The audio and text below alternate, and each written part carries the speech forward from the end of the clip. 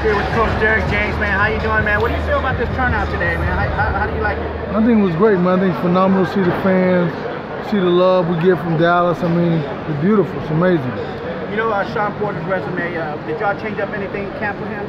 Not really. I mean, I think Errol will be Errol, and Shawn's going to be Shawn. I mean, so we'll see fight time, how everything plays out. I asked Errol about the fight talk, you know, SmackDown for week. Do you think Shawn's going to hype himself up for Errol?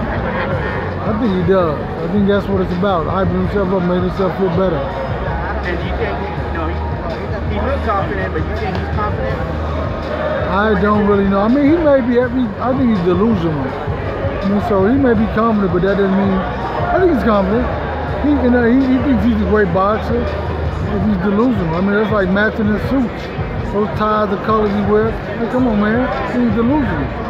And the fight's going to be in LA. Was that like the first choice for the fight? I think it was second. I think they had something else, but they chose something else. And you think, the venue, was that because of Shawn? Shawn had nothing to do with that, man. No, you can't sell tickets. We saw when he fought in LA what happened. Saw when he fought Ugas. I mean, people at the fight. Like, basically, there was more people here than there was at the Ugas fight. Hey, Coach, man.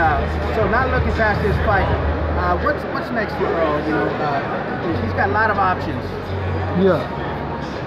Hey, man, I don't know, man. We'll see. Look who calling me.